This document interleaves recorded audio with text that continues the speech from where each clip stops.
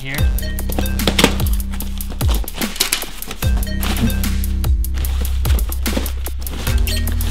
Box in a box.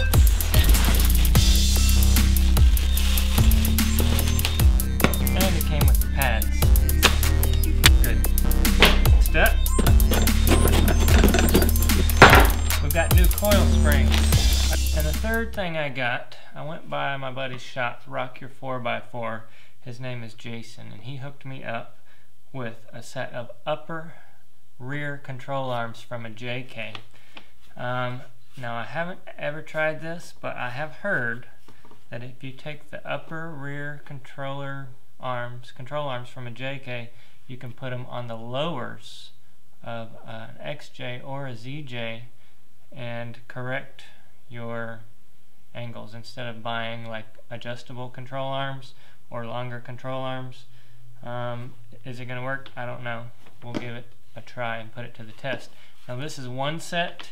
He said come back in another week or two and he'll have another set. They're just takeoffs from factory when they add a new lift.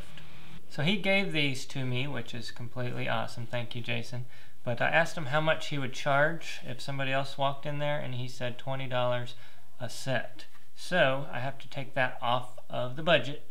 $20 for this set. If we go with the other ones too, that'll be 40 bucks. Cool.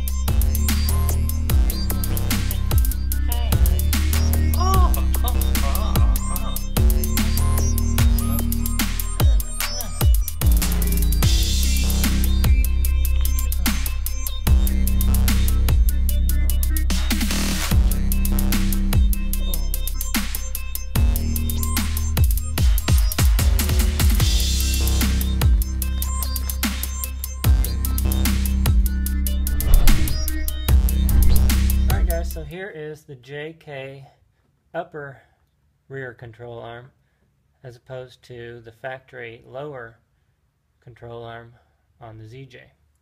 So whenever this sits at factory ride height, this lower control arm is kind of more straight across, right?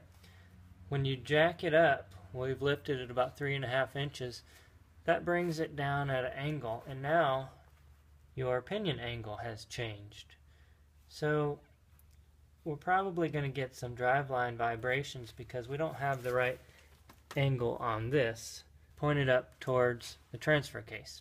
So I've gone over this before, but whenever you have a drive shaft that is not a double cardan, it's a slip yoke, and you don't want your pinion pointed straight at it. You want it offset. So if this one is straight, you want this one to be straight, and then the drive shaft goes up at an angle in between. So this control arm is longer, which tells me that it's going to bring the pinion down because this is going to come out further at the bottom when I put this new control arm in, and it's going to point that back down more like it was at factory. So I think this is going to work.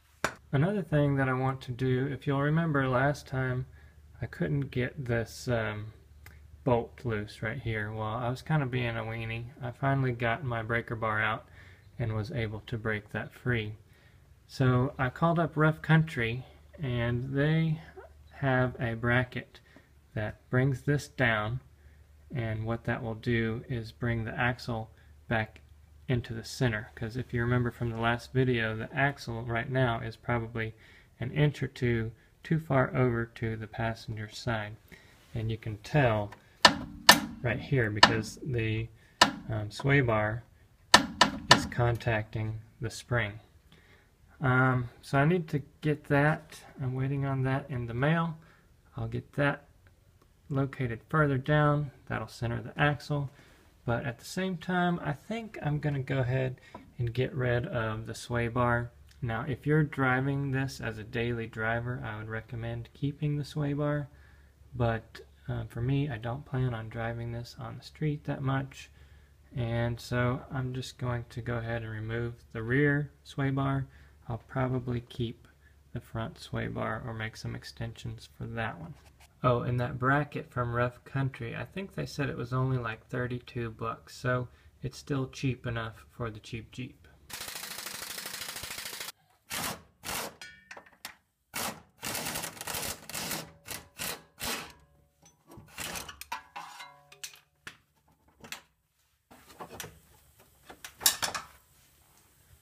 Ta-da! You can see that's better already.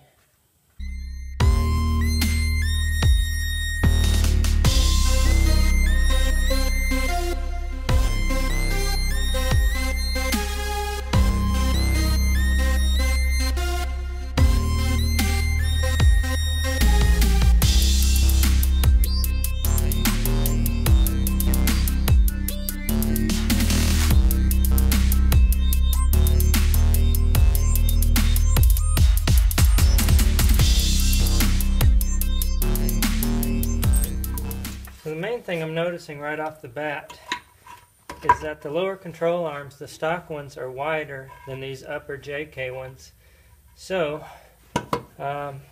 what I'm doing to combat that is putting washers on either side just to make it a little thicker, and then I'm going to squeeze the bejesus out of these bolts to get the clamps to just kind of clamp down on those.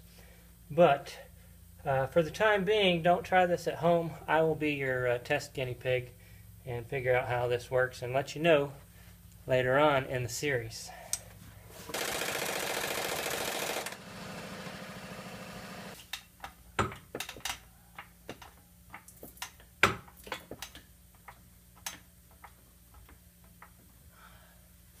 Okay, well that worked better than expected actually. Those washers helped here, so I just cranked it down quite a bit until those washers stopped wiggling around in there.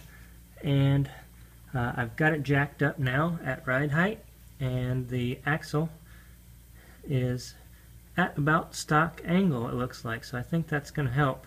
Well, it's at the right angle for the kind of drive shaft that I have, which is the slip yoke. If you had a double cardan, you would want it pointed up, but as it is, this is perfect. So I think it's going to work really well.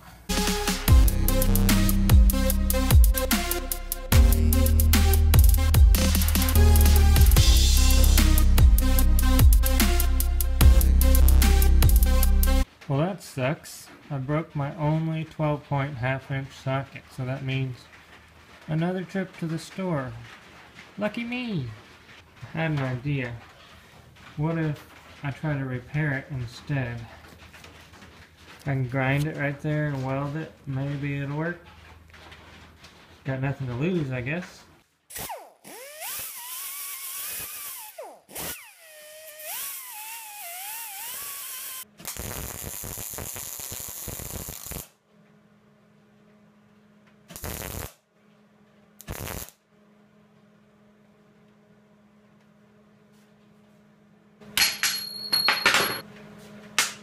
Well, maybe that'll work for now. Keep me from having to go to the store today anyway.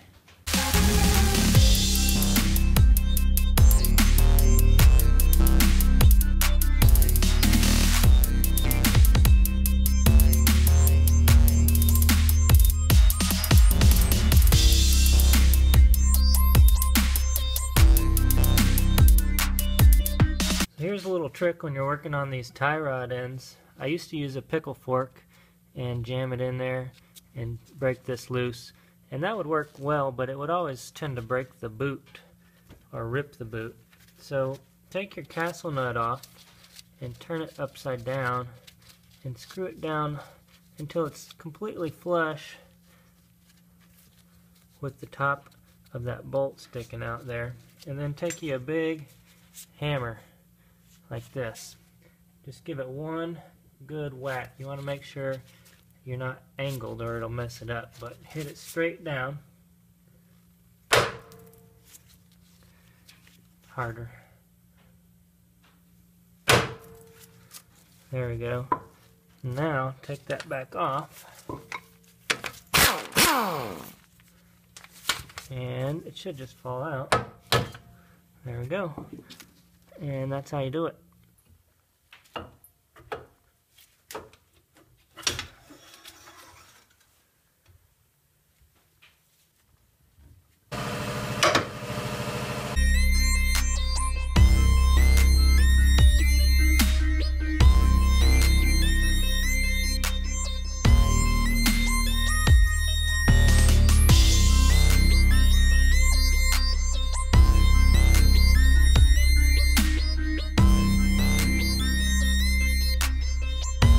Alright, here's a question I get a lot.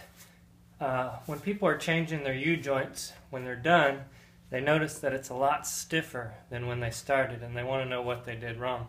Well, don't worry about it too much. It'll probably work its way out. But to fix that, all you need is to smack it with the hammer a few times. What you've done is just pounded it too hard on one side, and the clips are kind of binding. So all you need to do is take it,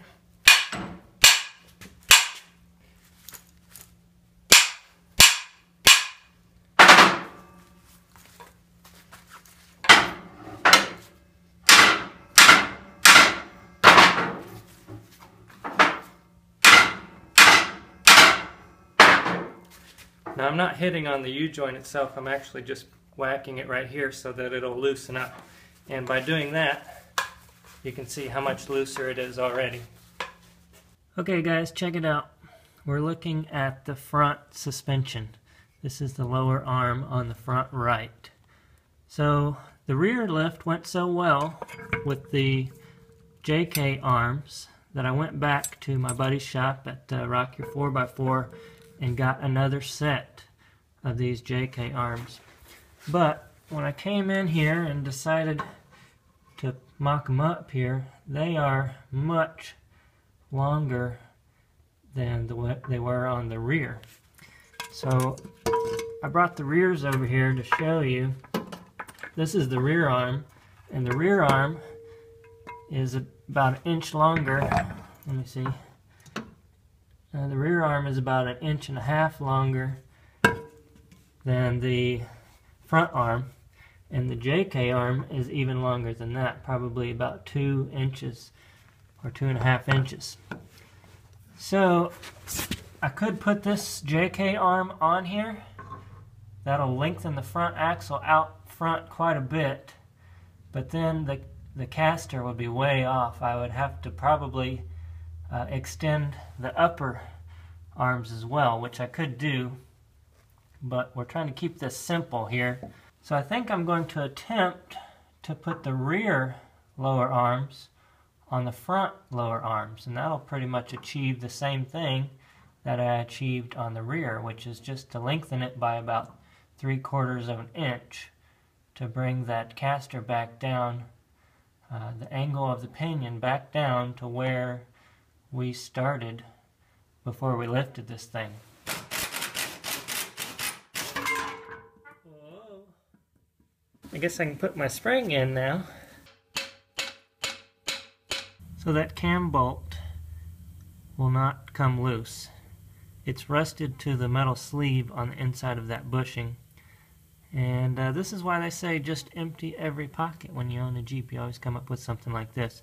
So I've tried beating on it, but to no avail. Most people say to cut it out, but the problem there is I have to go buy more of these cam bolts, which are pretty expensive and hard to find. So I'm going to try beating on it some more, and if that doesn't work, I'll be forced to cut it out. Can't get a good swing at it because of where it's at.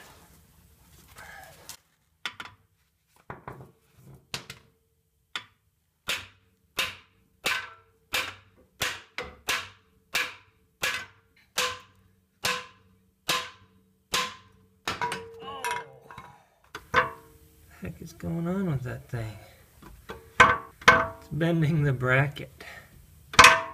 Holy crap.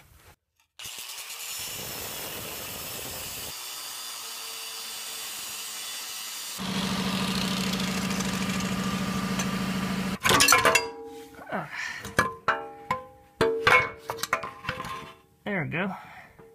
Holy smokes. I completely screwed that up. I guess I'll just have to whack it back.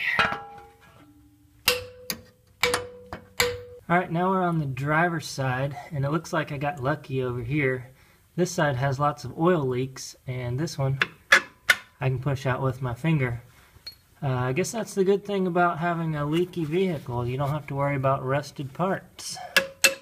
So if you live in Canada, just make sure you have a big oil leak. That's kind of silly.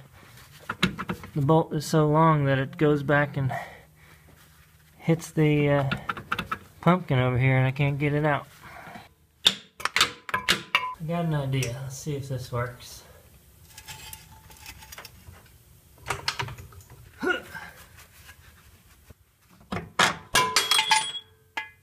Aha! Ha-ha! Well, that worked. Okay, so I still have that from one side, and I need to recreate it. So I found this bolt in my bolt bin, and I still have this end of the cam lock, and I have this piece which I cut.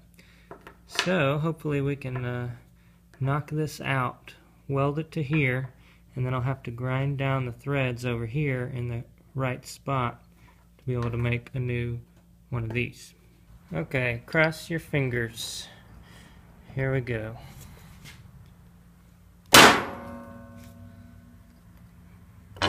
No? Cross them? You didn't cross your fingers, did you? Oh, you did that time. Thank you. Thank you, thank you.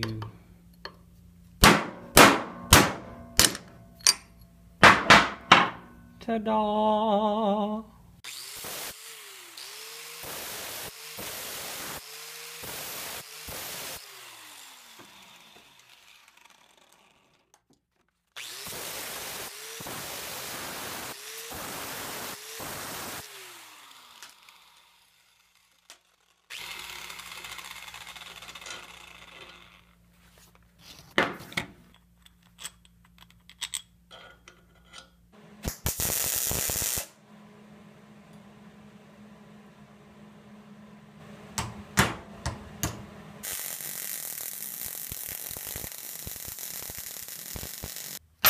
Okay, folks, there you go. Exact, oh, that's hot. Exact replica.